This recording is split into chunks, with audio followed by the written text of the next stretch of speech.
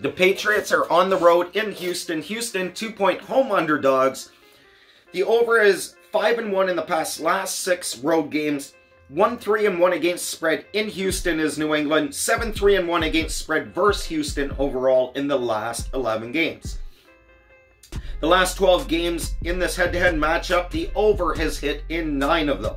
The home team's 9-2-1 against spread in this head-to-head matchup. The over is 4-1 versus when they play in Houston.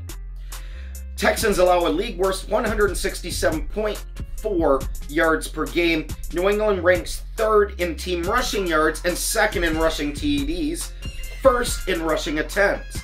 The Pats rushing D, though, passing D, ranks 30th in DVOA and allow 12.1 yards per catch.